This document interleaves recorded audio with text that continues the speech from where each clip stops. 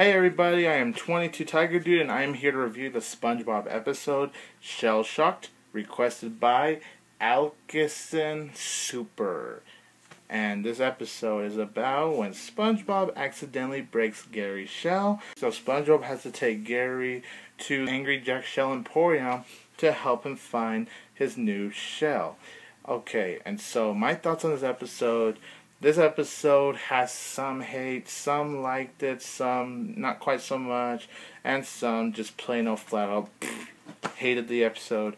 And that's understandable in my opinion, but I thought this episode was really enjoyable. I really liked Shell Shocked. I thought it was a well done episode. I thought it was a very funny episode for the most part.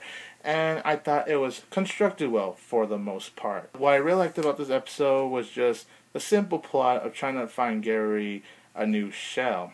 And it was a little disturbing when Gary's back was like all puffing when his shell broke. That's not my problem though. That's one thing I could let slide too. Yes, the scene where SpongeBob is giving his organs to Angry Jack near the end, I could let that slide too. The problem I had with Shell Shocked was, unfortunately, Mr. Krabs not willing to help SpongeBob for free. There was a little catch in order for Mr. Krabs to help Gary find a new shell, because Mr. Krabs makes an appearance in the last 2 minutes of the episode. But I mean, it would have been nice to see Mr. Krabs, for once, help SpongeBob with no catch, no cost, or any of that stuff. Like seriously, he's done so much for Mr. Krabs, and Mr. Krabs could have at least done it for free, even though this was a huge favor and he was making a little sacrifice for the ending, which I'm not going to spoil.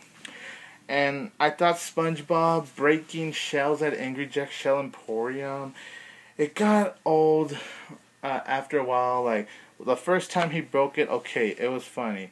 Second time, and then another few times, it's like, okay, this is just getting repetitive. Where are you getting your episode?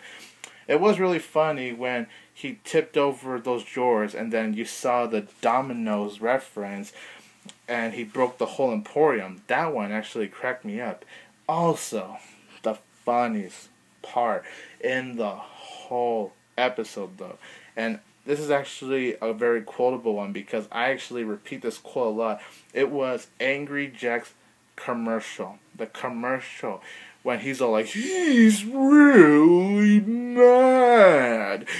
Don't bring your kids. Blistering fury. Like, I can't stop saying those quotes that were in Angry Jack's commercial. That was the highlight of the episode, in my opinion. And there are some misses in terms of the comedy too, and the episode felt a little off in a couple of scenes, in my opinion.